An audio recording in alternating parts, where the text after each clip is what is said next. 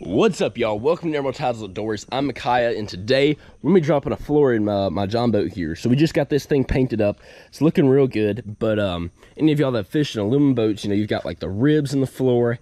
It's all sloped, and you know, it's really easy. It's nice because it's tough, but you know, these ribs you can slide around.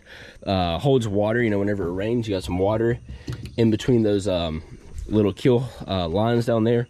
So anyways, we're already put in a rubber floor. This is probably the easiest floor option you could possibly do on a boat. So anyways, y'all, we're gonna get this in here. Check this out. All right, so the first thing to do is, you guys notice we've got these ribs here. If we want this level, we gotta have some way to run over the top of the ribs. Now, the way I'm gonna do this floor is it's gonna be rubber, just solid rubber tread plate the whole way. But first we got to level off these things. You run the rubber over the top. So to do that, I'm using this stuff that's called closed cell insulation board. It's a foam, but it's waterproof. So you can see the water just kind of runs off of it. Max 0.1% water absorption. So what that does is, one, that gives you some extra flotation, which helps in the boat. It's super light. I mean, these pieces don't weigh anything, and it's real hard. I mean, in comparison for styrofoam, right? It's still styrofoam, but it's much tougher than your normal styrofoam. It's because it's closed cell. So anyways, this stuff, you can get it by like 4x8 sheets at Lowe's or Home Depot, any of your places like that, and they're like $10 to $20 a sheet, depending on where you're getting. So anyways, I've got 1/2 inch here. I believe, yeah, it's 1/2 inch. So some of these, you notice they're already cut. They're looking a little dirty. I actually had a mat, the same setup in here before. I'm just redoing it because we just painted it and we're redoing everything on the boat. So anyways, I'm gonna be using some of these same foam sheets because they've been in the boat for years. As you can tell, they're a little dirty, but still completely dry, solid, good to go.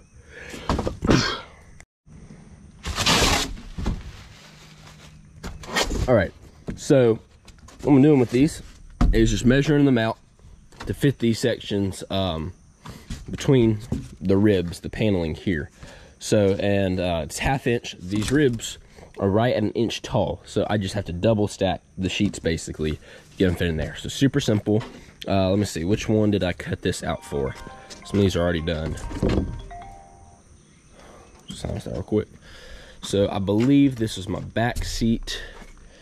Yes, so we're gonna just go ahead and slide that to the seat there. And all you do once it's cut in position is slide it in place just like that. And we'll grab one of these other ones here from the same spot there. So on top here, and just kind of wiggle it in. Now the second one, because the boat is curved, can be a little bit tight getting them in, so I'm probably gonna need both hands for this, but I'm just gonna kind of push one in there just like that. All right, so we got that secured there. Now let's get all these other ones in, and then I'll show you. I do have to cut a couple for this front here, so I'll show you how to cut them and do all that in a second. All right, so I've got all of these old ones in here, and you can see that takes us pretty much flush with these ribs here. So anyways, we've got all these old ones in. So now I need to cut 2 more sections for this front area here, because I'm going to be running that floor all the way up to under that front deck. So this is really convenient because these are 4 foot long, you know, 4 foot wide sheets, 48 inches. This is a 1448 John boat, which is also does happen to be your most common size. So that's 48 inches across the bottom here, which means it's super easy. All I have to do is just cut the width, and it's already, or cut the length, you know, the section there, and it's already the right length to run across there. Now, if you have a smaller boat, like a, you know, 1436 or a 1440, you're gonna have to trim down the edges some. But I'll show you how to cut this. It's so easy. All you really have to do is get your width measurement right there. You know how wide it is between your ribs. So this run section, right, is 10 inches for this first part here. And now with my other section up here, I have just a little under 15 inches, or just a little over 15. So I need a 10-inch wide section here and a 15-inch wide section here.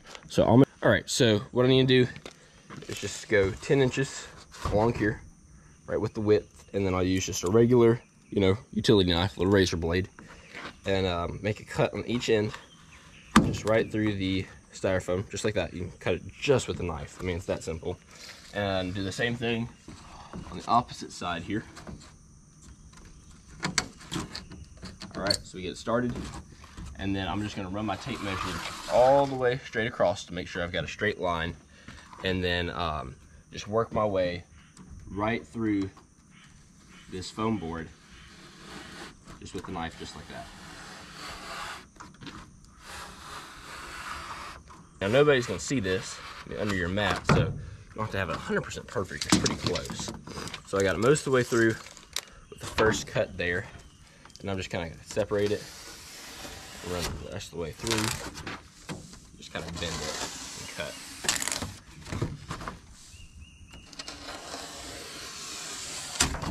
All right, there we go. So it's that easy, guys. We got a nice, beautifully cut piece there. Gives you a nice clean edge.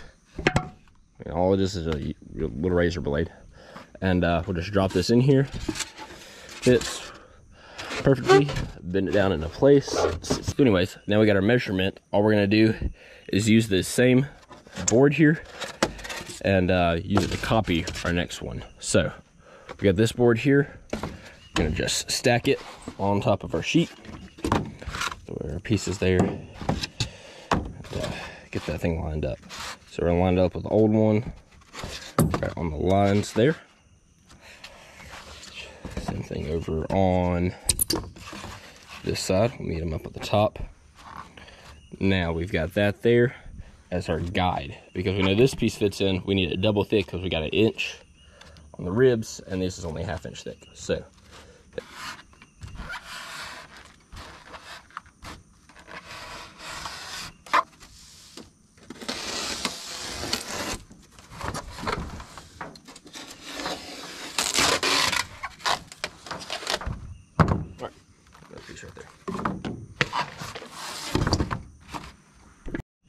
all right, so that fits in that section perfectly. So I'm just gonna do the same thing and cut my little piece for the top here.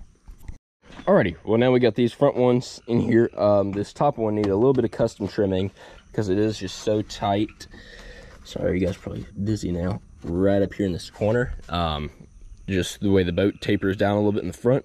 So that one needed a little bit of trimming, and I actually have one sheet on top, but I took kind of like a shimmed on the bottom there just to give it some support right there in the middle where it did need the full 2 inches, so, or the full inch. So anyways, so we get going on now for the rubber. I'm telling you guys, it's so easy. I got this roll of 1/8 inch, it's pretty heavy stuff, 1/8 inch rubber, like a floor mat, with this diamond tread plate, which actually is really great to walk on. This is what I had in here before, and it's not like super heavy, but strong enough. I got it from Viver, I don't know how you say it. They're on eBay. I think they're on Amazon too. I think this is a, remember, this is a 12-foot or a 15-foot roll, but either way, longer than I need this 14-foot boat. It's got about 12 feet running there, and I got it on eBay. It was like 60 bucks for this whole roll. So anyways, real affordable, heavy duty, get a walk on. So anyways, I'll show you how we put this in here. It's super simple. So we got it in here, spread it out a little so it's not all twisted, and then we're just gonna kind of unroll it there. We're just gonna work on unrolling it and running it under these seats. So pull out a little bit of time, just gonna pull it back, try to force it down under there.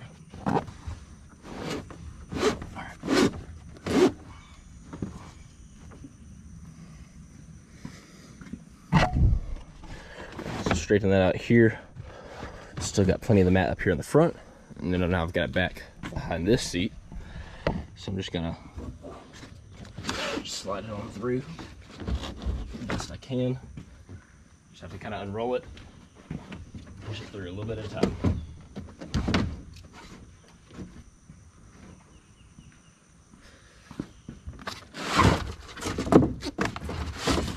Just make sure these foam boards are in place when you get it there. Back under this seat, so same deal. I'm just gonna kind of unfold it, push it on through this back bench.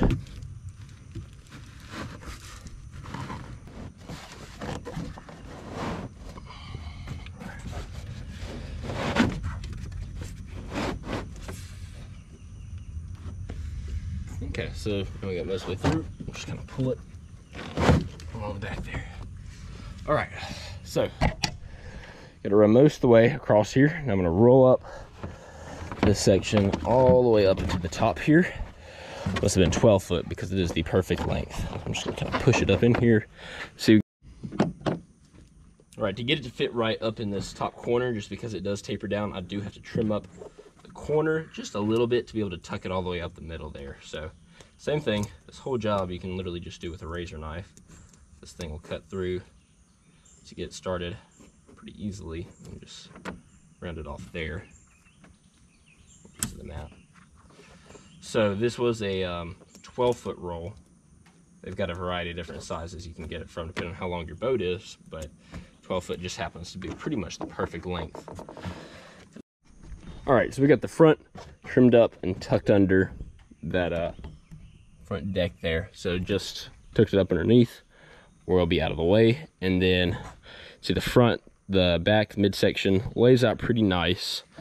One thing I'll show you guys is you can see up here in the front especially, it comes up over the ribs on the side a little bit. Like you see it bends up here just because the taper, you know, is a little bit less than 48 inches in the front, so it runs up the sides a little bit. You could trim that. You could cut out a little cut for the ribs here. Personally, I think I'm gonna leave it because I like the way it just protects the edges of the ribs more and just makes it like a more enclosed deck, like, you know, gives you a little bit more protection. On the back here, you see it lines up pretty much evenly, just a tiny bit of overlap on the edges, which is fine. You do have a little bit of space on the sides here. It's just, you're stuck with that. It's really not a problem using it. Most of your decks are really good, solid, smooth, level, all that. So anyways, on the back here, we did have a little bit of extra length. Now, you could, if you wanted to look right, just cut it smooth on the back of the ribs here. What I'm actually gonna do is I'm just gonna cut a slot right through where these transom brackets are. Just go right through there where I can slide it and basically just leave it laying out over here. Give me a little bit more protection in the back. I cut it here so I don't cut into my metal. All right, just cut it up here. I'm just gonna kind of slide that over it, just like that. You see how it'll kind of fit in there. Real nice and smooth. So I'm gonna do the same thing on the other side here. It's that simple. What we're left with now is a very solid, durable, level, quiet floor. One thing you don't think if you're fishing, you sit the side of a metal boat, it's loud. Even the sides now though, this dampens with the foam and the rubber, it dampens the whole thing. So you're looking way, way quieter. It does add some weight. The mat, I think, is about 40 pounds, but I mean, 40 pounds is 40 pounds. So it's not that much. So we got a nice smooth deck running up into the front here. We got a little bit of curvature up in the very, very front. Like you can see, there's a little bit of a bubble here where that new foam just still has some bend, but that breaks down pretty quickly as you're walking on it. Even though you see we put some weight on it, that disappears. So as you walk on it, as you use it, that levels out really well. I said I did replace the old one. So the old one was 4 years old and was all ripping, the rubber, but it had been in great shape until just a few months before that. I had spilled like some motor oil all over it, and they just never cleaned it up. I left it out there in the sun for like 4 months, covered in oil. And so the oil broke down, or the oil mixed with the UV rays, broke down the rubber and did cause it to get brittle. But until then, before that, held up really, really well. I really like it. So anyways, you guys saw how simple that was. I mean, literally the only tool was a just standard utility knife, and the whole job took me maybe 20 minutes, maybe 30 if we're being generous, since I did have the other ones pre-cut. But anyways, that's that, guys. If you guys want super, super easy flooring option for your JON boat, and probably, I mean, you're talking about if you do like a plywood floor, any kind of floor is gonna be heavier than that, and maybe not look as good. So I don't know what you guys think. I like it. I like the way it looks. So anyways, that tread plate, just pretty to me. But anyways, that's it, guys. I hope you guys found this video helpful, maybe interesting. If you're looking at modding your boat, let me know. Drop it in the comments if you're doing a job, you know, you're looking for your boat, trying to set up your stuff. What do you have? What are you using it for? How long you had it? Just give me a little bit of history on your boats, because that's something I always just love. All aluminum boats are just, man, they're the best. So anyways, y'all, appreciate it. Thank you for watching. I hope you check out some of the other stuff on my channel, and I hope to see you again soon. Bye, guys.